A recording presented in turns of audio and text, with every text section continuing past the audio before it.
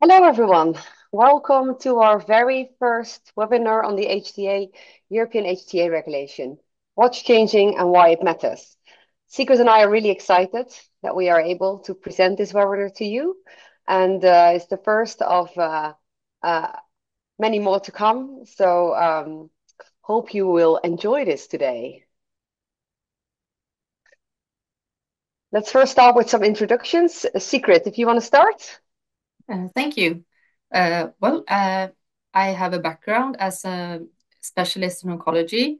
I have worked for many years now in the EU regulatory system, working on oncology drugs. And the last few years, I also worked in parallel at the Swedish HTA agency.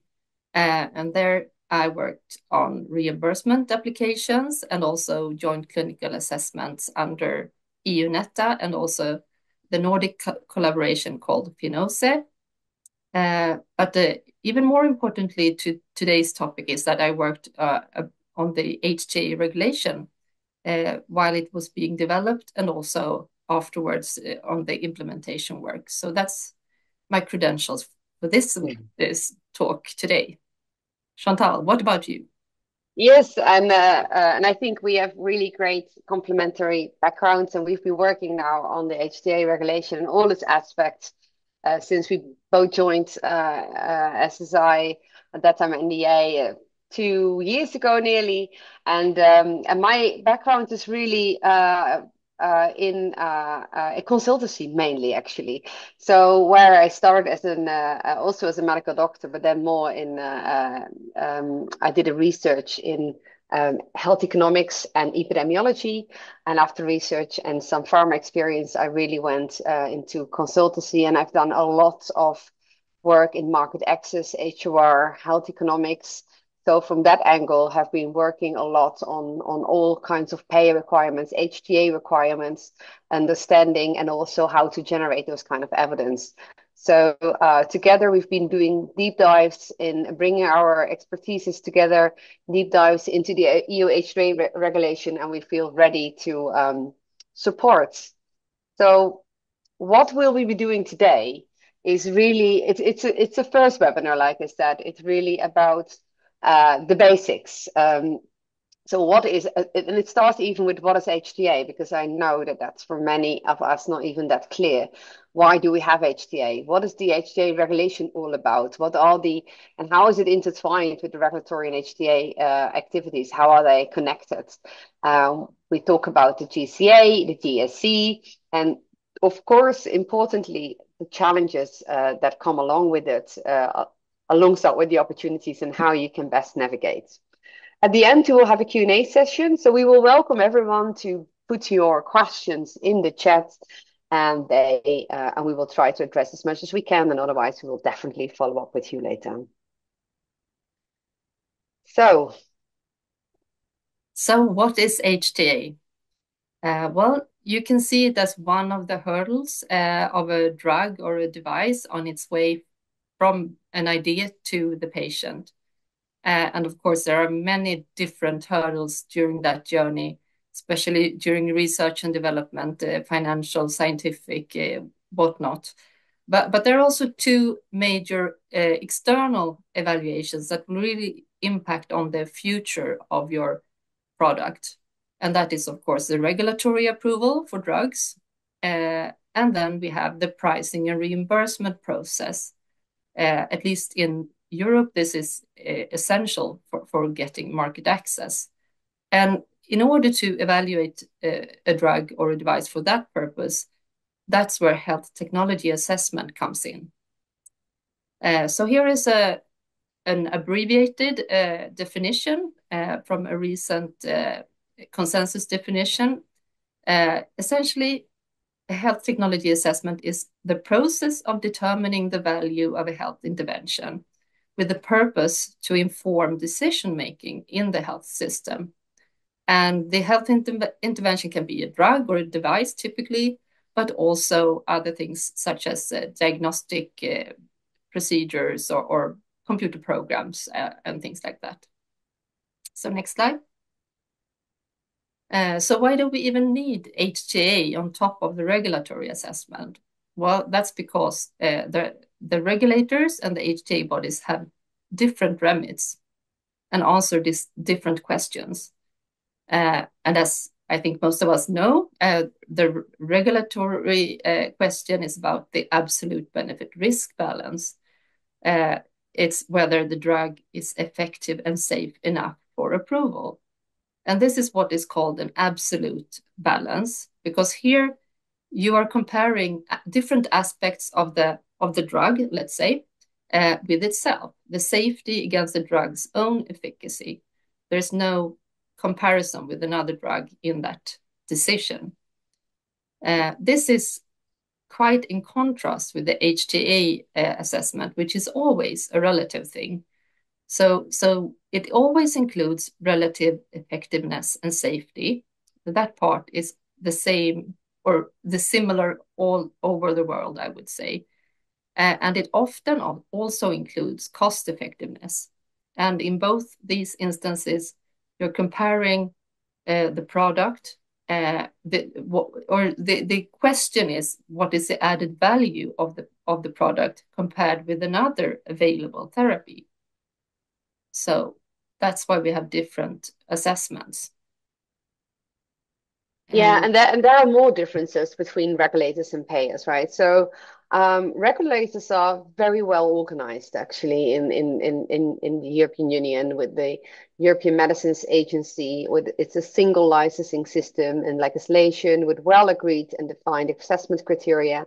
The vast majority of our drugs go through this system in the European Union, and it's there, I think, for I would say 25 years approximately. So it's there for a long term and very well organized. And then if you move to the payers, I mean, we have 27 member states in the European Union with also 27 different health technology assessments and pricing and reimbursement systems. There's national legislations, there's different methodologies and different assessment criteria, which is it's very scattered actually. So in that sense, I mean, it's a great movement, I think, that we are moving towards a kind of an EMA-like system. It's not exactly the same, obviously, but where the payers are also coming together, or HTA bodies, let's say that. HTA assessments and HTA bodies are coming together to create a single system. And there's also more collaborations in terms of regulators and payers. They're also intensifying collaborations. And ultimately, it makes a lot of sense because although they have different remits, the clinical evidence is the common ground for decision making. You know, it's even in cost effectiveness or HTA, including cost, it's all the base. It's all about the clinical evidence, relative effectiveness. And connected to the new HTA regulation, there have been more intensifying and ongoing formal collaborations between the EMA and the HTA bodies slash payers in Europe. There are a couple of aspects mentioned here, and it's I would say it's there now. It's expanding, and I think this is a very important point for all of us to realize that this basically emphasizes the importance of an implementation of an integrated strategic thinking, where you would optimize your study and you would timely think about readiness from both a regulatory and an HTA perspective, at least in Europe. But perhaps we should add that the assessments, the market authorization and this EU level HTA assessment that we will be talking about, they are still completely separate in themselves. Just to clarify. Yeah. Just to clarify, it's important.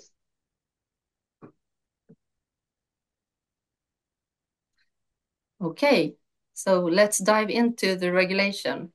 This slide actually summarizes some of the most important things to know about the regulation.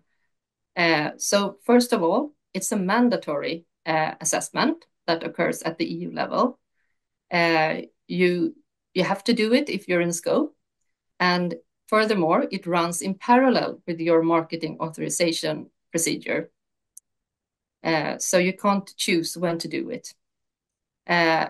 It's also important to note that the purpose is actually to harmonize and facilitate the national HTA assessments across the EU countries. and thereby to speed up market access.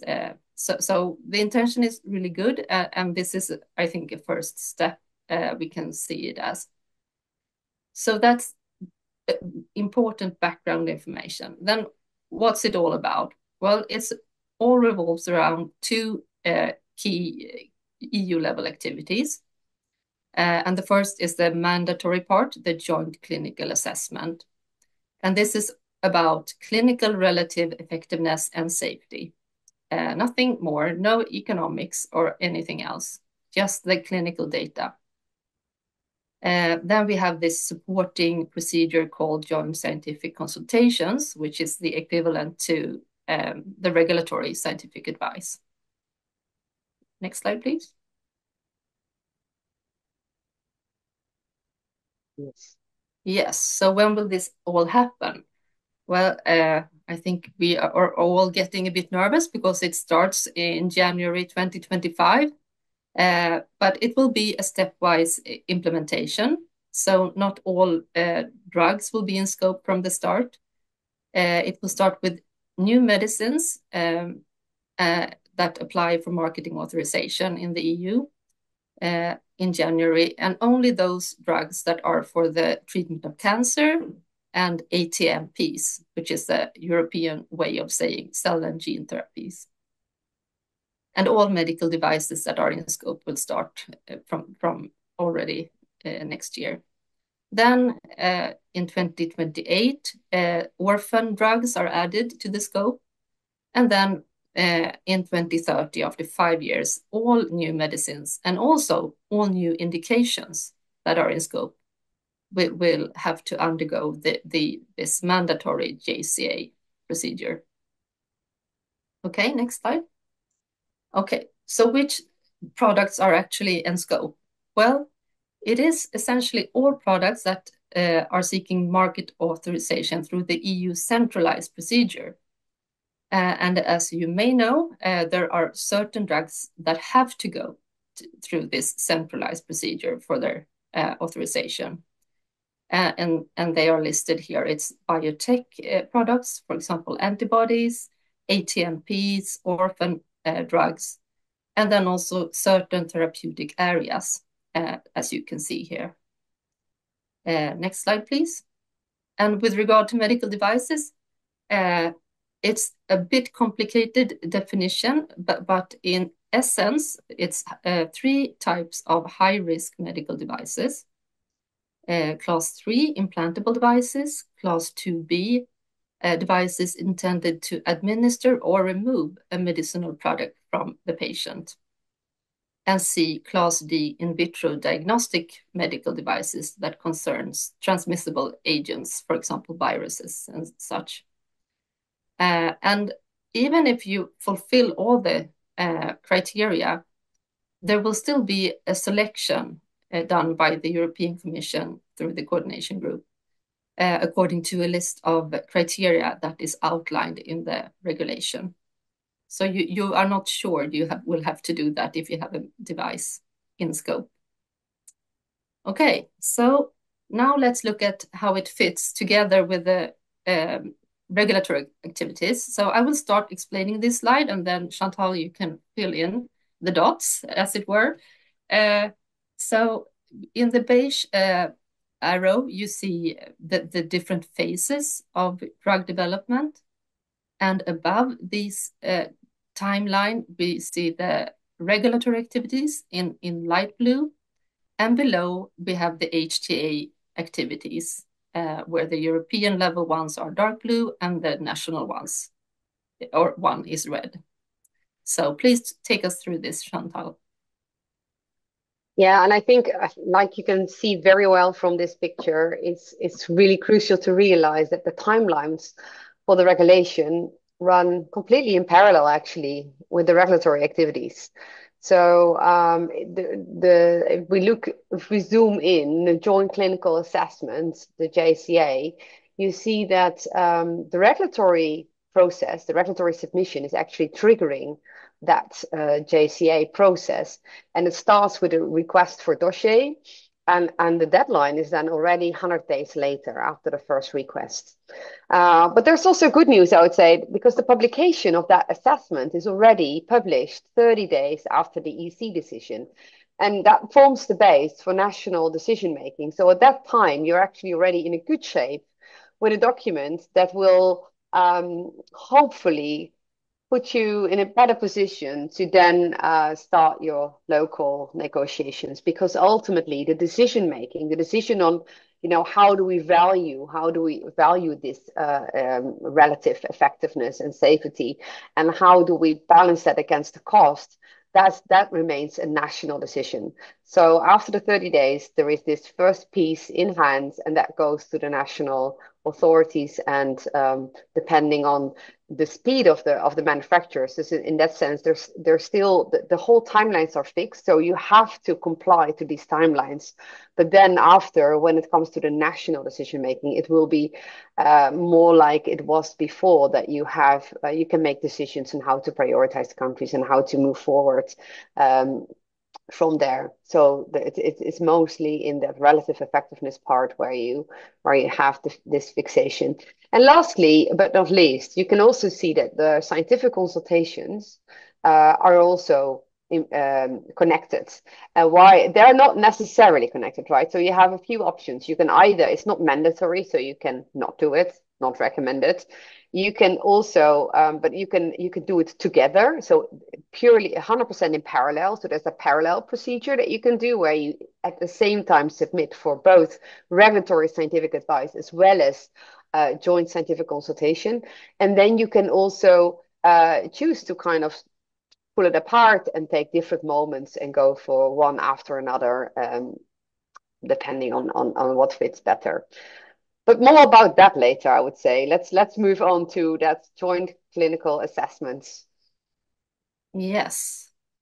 Let me see. Well, what is that all about? And also, I think importantly, let me explain a bit what that is not about. So basically, like we already said, EU level assessment is about relative effectiveness, and we refer to that actually as the clinical domains. It's the problem, it's what is the standard of care, what is the relative clinical effectiveness and safety to that. That's all part of the JCA. It's high quality joint work on common scientific clinical aspects, agreed methodologies. This is how we assess relative clinical effectiveness. And then the other aspects of HTA that's Sigrid explained earlier, like economic evaluation, but also everything that's around it, basically, that can be part of HTA, what we call societal domains. Actually, in HTA language, sometimes it's called non-clinical, but that's too confusing, I would say, from a regulatory perspective. So we prefer societal domains. They remain at the national level, like I just said before, and are not part of the JCA scope. Yes, so let's talk about that scope.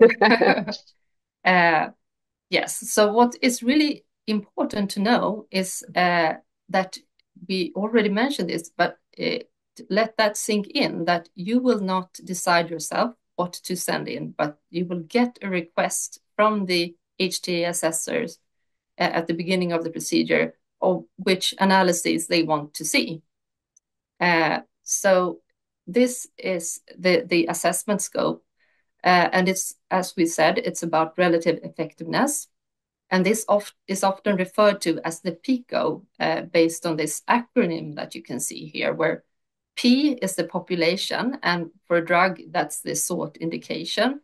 But it could, at least theoretically, also be a restricted reimbursement population that the HTA agencies are interested in.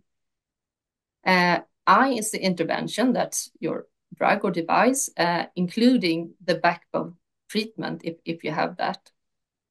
And then C is the comparator, and this is what is often called the relevant comparator in HTA language, which is some version of the current therapy standard of care.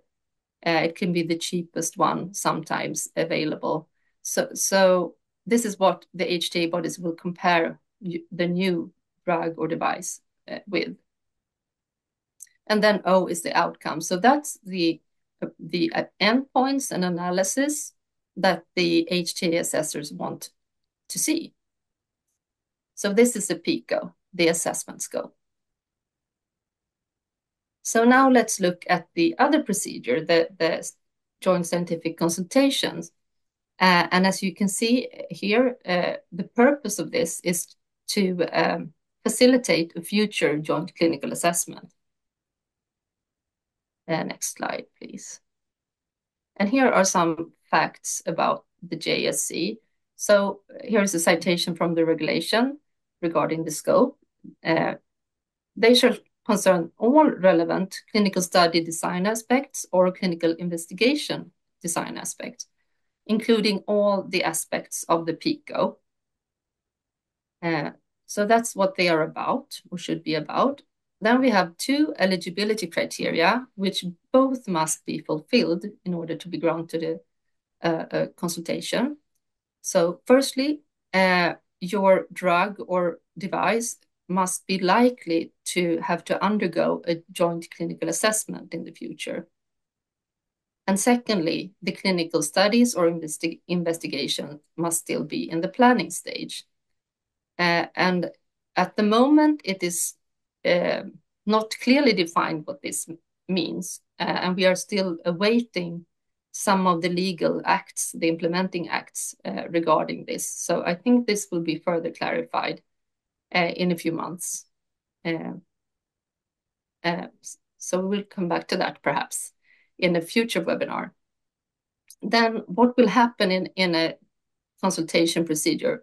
Well, it will include a meeting with the company, and an outcomes document will be produced by the HTA side with their recommendations. And it's important to know that these are not legally binding for either the company or the HTA side. So next slide. Yes, and here is a little bit about the practicalities around the consultations. You will have to apply for this through a special IT platform that is being created for this purpose, for the purpose of all communication actually with the HTA, EU HTA, also for all other stakeholders, patients and experts. And there will be a number of slots for JSCs published, and then you can apply for one of those. And if the number of slots or the number of requests will outnumber the number of slots, let's say, then there will be selection criteria applied to prioritize which request will be granted. And you see those selection criteria here. And I think it's fair to say that the first 2, unmet medical needs and first in class, will be probably the most important ones.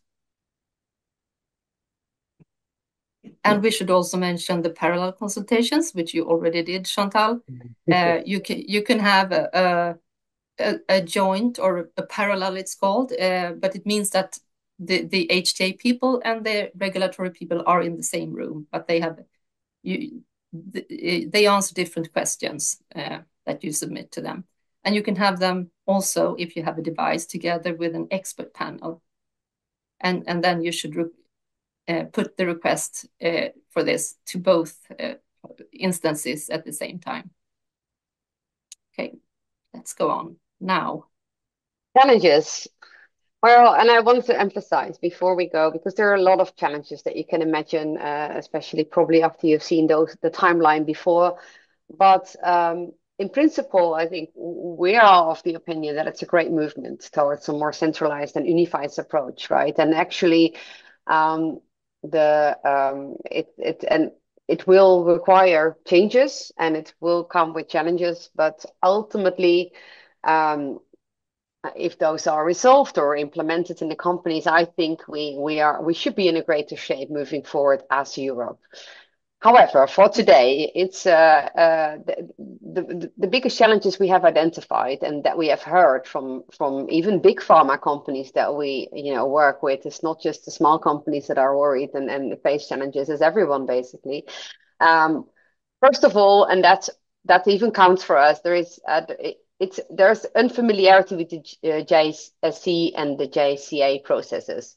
I mean, we've dove in a lot into it, so we feel quite knowledgeable about it right now. But of course, it's a very new procedure, and there's a little time to learn and adapt, and there's uncertain impact. We have to see how it will play out, right? And So it's uncertain also on the assessor's oh side, yes, I would say. So there's I think likely they're to be getting some, nervous as well because yeah, are some they problems. ready and are they able to even process and assess what they want companies to provide? So I think this is everywhere, and this is with any change implementation, I think. But this is a big one. And then I think particularly for companies, I think also for the assessors, because they have strict timelines too. But from a timing perspective, um, there's typically, and especially I would say for small biotech and pharma companies, it requires a much earlier planning for the GCA and the TEC is needed than what companies are doing today. Like typically, a more sequential approach is often taken, right? You focus very much on regulatory approval first, and you start in parallel slowly to think about HTA needs. But now that slowly, yeah, that's not really possible because you have to be ready for that JCA dossier at the very same time as you are ready, more or less, for to submit your MAA. And also from a joint scientific consultation perspective, these can only be done when the clinical evidence generation is still in planning stage. So that's more or less at the same time as you would normally go for scientific advice. Um, and there's also not an option to escape and to say, well, thank you, not for me, because they're really linked to each other. So this is, I think this is an important aspect, and it really requires companies to change and even investors to change. It is changing for Europe in that sense. And then, of course, last point is there is this. It does this increased expertise may be needed. An increased expertise may be needed in the methods, because there is a lot around indirect treatment comparisons going on, because if there is no direct comparison, like in RCTs available, we need to find other ways to compare versus the standard of care. And it's not the expectation that now RCTs will change and will have multiple arms addressing all kinds of different comparators. No, it is the expectation that there will be more a heavy focus on those indirect comparisons, develop methods to that, and how you present. And it's quite technical. So that's, I think, another aspect that we all need to be ready for. Keeping in mind that I think, on a personal note, that also in regulatory indirect treatment comparisons sometimes become more used than old days. So in that sense, it's another example of where methods are somehow coming together for the right purpose. Yes, and Secrets. then if we go What's into more? some specific challenges around the joint clinical assessment, and we have already talked about this, the challenging timelines for the dossier compilation, the 100 days that you will have from the request until you must submit your dossier. So you really must plan ahead and have a lot of it done as early as possible or before you go into this procedure. So you only complement with the new PICOs that you didn't anticipate yourselves. And of course, it's a challenge to do this in parallel with the MAA procedure, where you will receive list of questions from the EMA.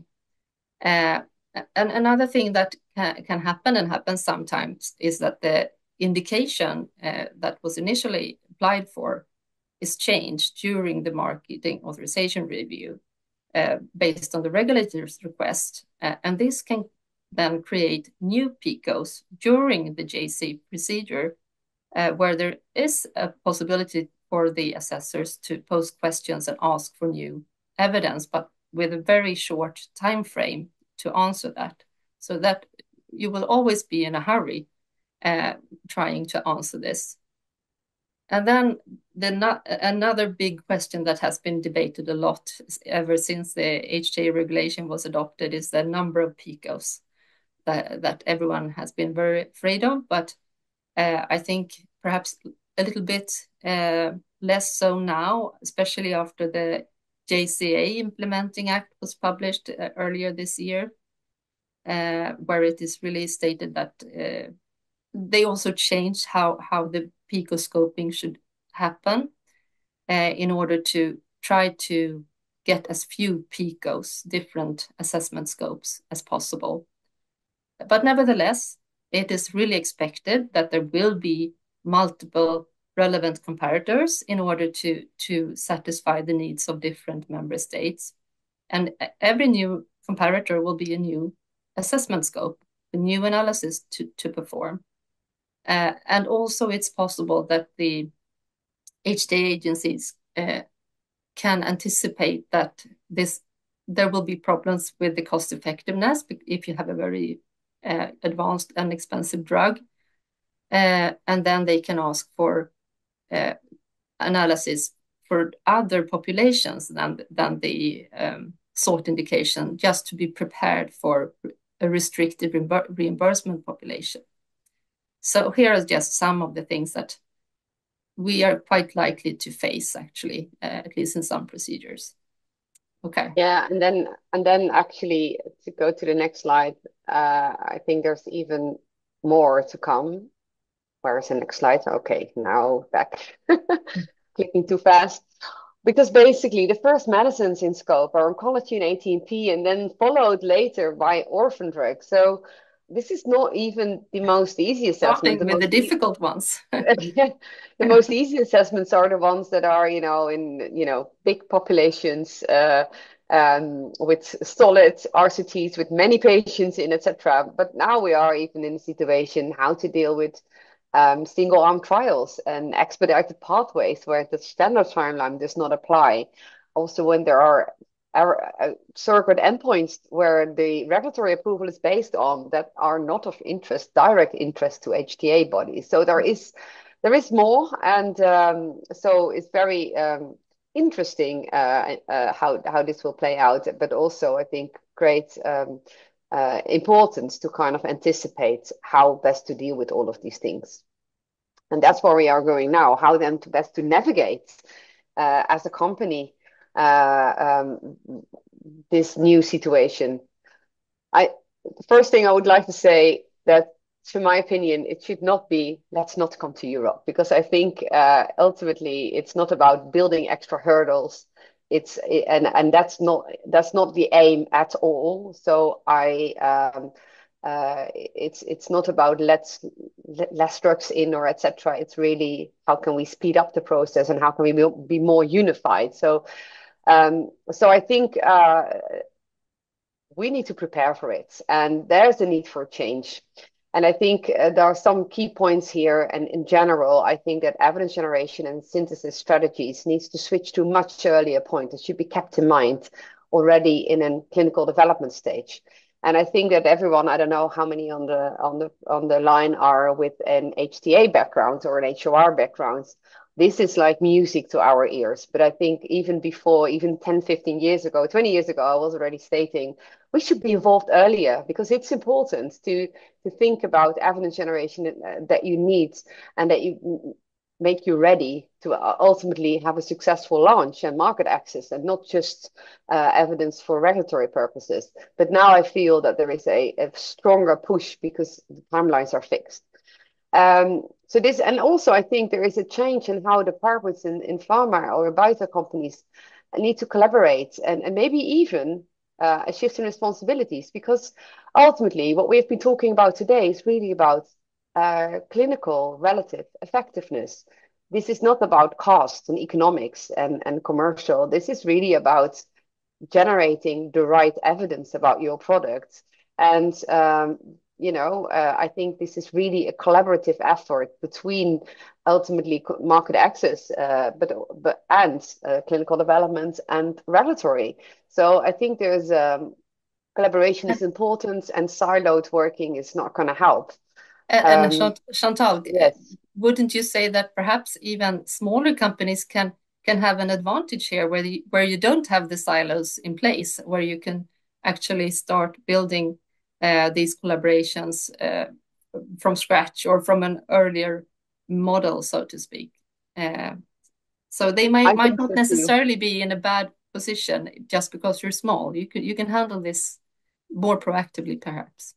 Yeah, very well, very valid point. I think that this is the challenge of big companies that they've been so used to siloed working that this is different, and it's more. So I think if you are small, if you are agile and small, this should hopefully be an easier job. So very valid point. Um, of course, it's also, companies need to be ready to build these highly technical and data-driven dossiers timely.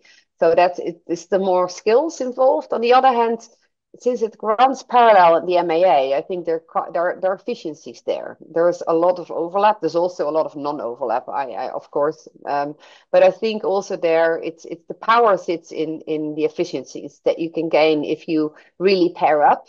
And of course be ready for those evidence generation activities. And I think that another part is that identification of these relevant comparators for Europe and other PICO elements, such as which kind of outcomes are important, needs to be done in advance. And like Sigrid explained, you cannot be sure about what PICO will be requested from you until very late. But I think, you can predict to a very large extent just based on what we know today already about what HTA bodies like to see. That's not going to change upside down. We have a very clear picture how European countries are looking at what they think it's important, and we just need to see next year how it's going to come together. But I think it's important to do some scenario planning there and to start early, because then you can say, okay, let me lean backwards. We will probably be fine. Or if we have a major gap, how can we going to address those gaps? And then the medical, ultimately, since it's about standard of care and it's about where does it fit in a treatment paradigm, and it's really important, I think, to proactively, timely consult clinicians and patient advocacy groups as an evidence generation stage to kind of pair up and make sure you are ready and really understand what is the environment you're looking at in an early stage. Yes, and Chantal, don't you think that this preparation aimed perhaps primarily for the EU could also benefit other geographic areas, such as the US, that the marketing activities there, if you do the evidence generation, the clinical evidence generation, well in advance, thanks to the European regulation? Well, absolutely. I don't think, with the Inflation Reduction Act, things are changing. I think also the US is moving towards, and it's called, they call value-based healthcare. Ultimately, value is sitting in value for patients. It's very connected to market access, to what payers like to see. So I think ultimately it's not just about Europe. I think even in other geographies, you see switches, and the UK. UK is these all these aspects are important for the UK as well. So I think that in essence, this is where we are moving. And I think in general, think early about what do I need in terms of evidence to satisfy all stakeholders is very important. So I think it's an opportunity in that sense. Yeah. But of course, that's because it's also our our passion. So, but I in that sense, we're excited. Um, and then, if you think about how to best prepare and when to start, I think we have listed a few questions here that I think would be very helpful to ask yourself. Will my drug be in scope? When will it be in scope? And what are the expected timelines for until MAA for the phase 3 study design, CTA and the IND filing? And how certain or uncertain, are we about what to expect in terms of potential picoscope? How are we generating the required evidence? To what extent is there a big gap between what we do and want to do and plan to do in the phase 3 versus what we can expect? And is that an issue? I mean, there's often big gaps, not necessarily an issue, but it's something to assess. It's a risk assessment, right? And then, of course, connected to that, should we request, and are we still in scope to be able to request JSC? And when would you do that? And do you have a strategy in place for a timely, high quality JCA dossier? And we have here, you see a timeline here, and you see, we would ideally see start thinking about it in early development already, when moving into your pivotal trials. And it's not necessarily like a big investment at that time. You can do a high level assessment and take it from there and go deeper and deeper as you move on. But at least a high level assessment. Where are we in terms of these questions? Should we be worried, or can we lean back a bit? The earlier the better. And then you have all options open in terms of evidence generation, but also should we be requesting JCA, etc., etc. And then ultimately, in parallel with your MAA procedure, you will move into JCA preparation and make sure you have the evidence that you need to generate done in advance. Yeah, and I really love this picture or slide that you have done, and that light blue box here in the middle where you think about and use the time while the pivotal trials are running to actually meet the other expected PICOs that you will not be able to cover in your pivotal trial. You have that time then. You have a lot of time, months where you can create additional evidence to meet the HTA PICOs. Absolutely. Very quick before we go to the questions, to the key takeaways. Sigrid? Yes, this is what you want to remember. First of all, regulators and HTA bodies have different scopes or remits and therefore different evidence needs. And secondly, with the HTA regulation, the deadline for the dossier submission is fixed and runs in parallel with the marketing authorization process. So you can't avoid it, you must be ready for it. And the scope is uncertain until very close to your actual submission, when you have 100 days. And for this reason, actually, it's really advisable to go for a joint scientific consultation to get as much information as possible on what the likely PICOs will be. But then, of course, if you have a very changing landscape, can still be new PICOs arising at the very end or close to the dossier. So with taking this together, Chantal, please summarize. Yes, be on time. Work together and be on time, timely preparation. And I think then that brings us to the last slide, where we first will really do a big shout out and say thank you for listening. And we really hope to see you at the next webinar, because we will dive deeper, and the next webinar will really be more about the JCA requirements and how does such a dossier look like. So that's already like a little spoiler for next time. And then we want to move towards Q&A for the remaining of the time. And we have already some questions in. So Sigrid, maybe I can give you the floor to start addressing the first question. Yes, this one is about something we mentioned briefly. What does it mean that the clinical studies should be in the planning stage in order to receive a joint scientific consultation? And as I said, this is not clear yet, because we are still awaiting the implementing regulation later this year for this. And there has been different interpretations discussed and also I received from the European Commission. I asked them myself, and where it was a similar interpretation as at the EMA has, where it essentially they said that it should be before the pivotal trial design is set. But then I think there is an opening to have it later, but we will see what comes out of the implementing act, because I think because you will not, in many cases, be able to address all the anticipated PICOs in your pivotal trial. I think it would be reasonable to have a joint scientific consultation later with regards to those analysis, which are actually key for the HTA assessment. But we will see. I have discussed this with people in the system, and I hope we will get a good answer on that. So that was that. I have one question from Sylvia. Will the January timeline for joint HTA for oncology products be from time of marketing authorization, submission date, or validation, or submission slot? And according to the regulation, it is this date, the 12th of January, when products will be when the HTA regulation will apply.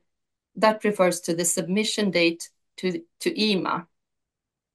So if you apply from the 12th of January or later, and you are in scope, you have an oncology drug, for example, then you will be technically in scope, but not until the validation of your EMA application has come through. Then will actually the procedure start.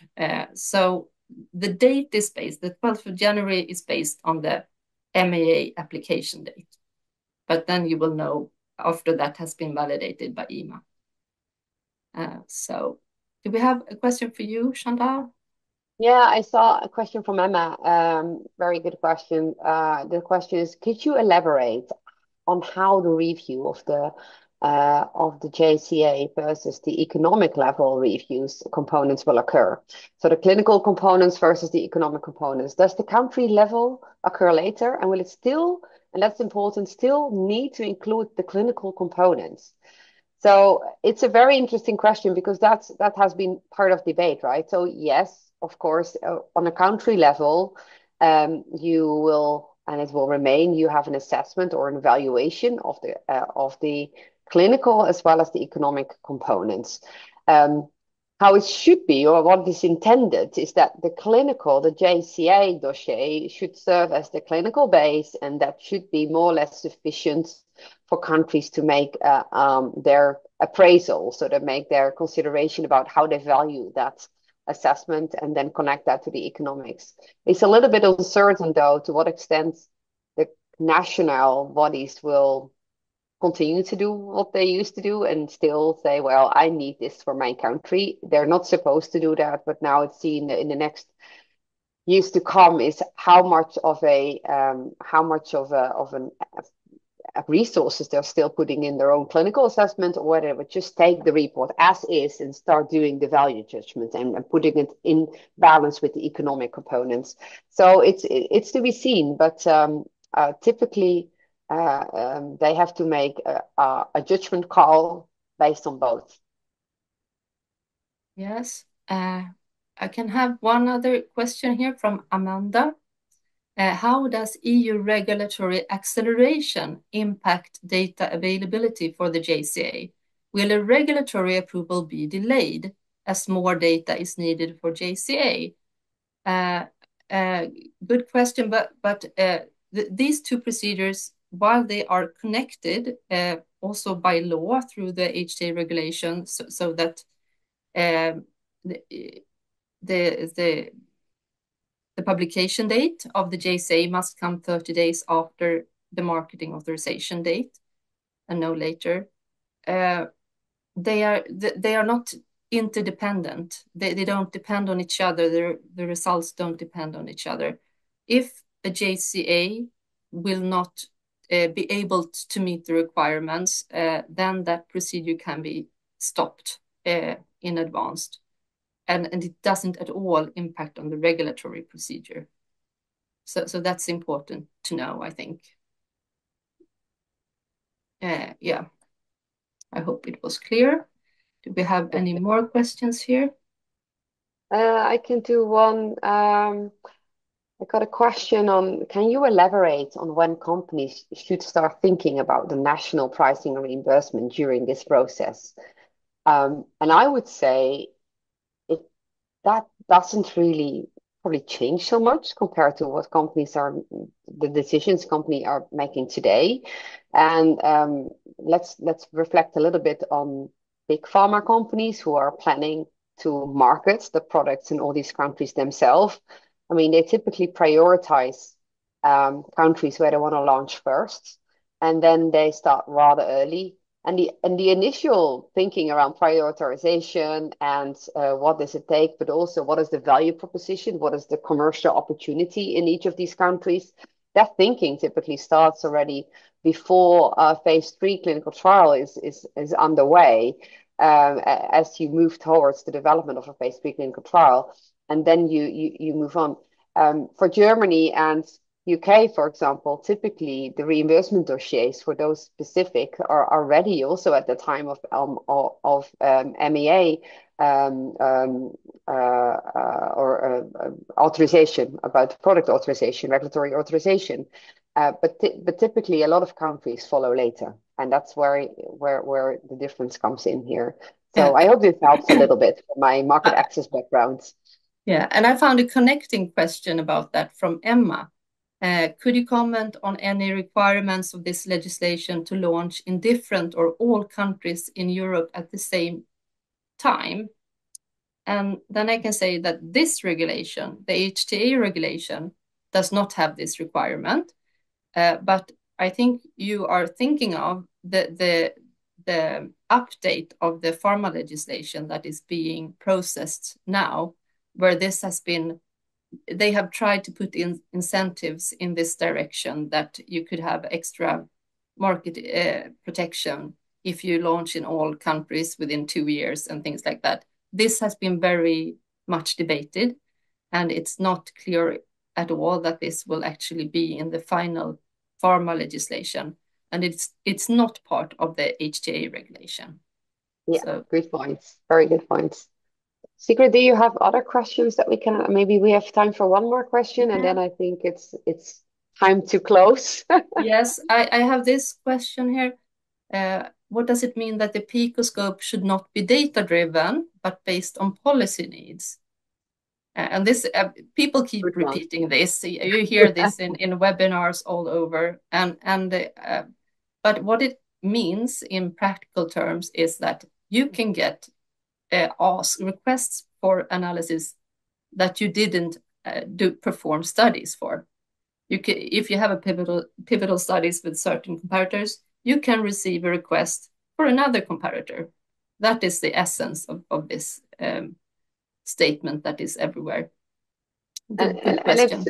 It's a good question, and what is important here to consider, and this is how payers and regulators always have been a bit different. You know, you request a regulatory approval for this drug in this situation, and then you hope for the best. Payers are like, okay, this drug is coming in my face, and what does that mean for my country?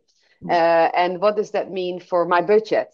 And therefore, they determine, okay, for me, it means this, and this is relevant. So I want to know how this new drug does compare to what we are doing all along now today. So I think it makes a lot of sense that it's not data driven. It's really based on what is the question that the payer would like to address, or the HTA body. So, and I think, Sigrid, unless you have a very important last message, I think it's time that we close this webinar and we collect other questions, and we definitely provide also maybe suggestions on topics where you really would like to know more about, because we then will may take that into consideration for a next webinar or a later one, and because we're very happy to further continue to addressing your questions.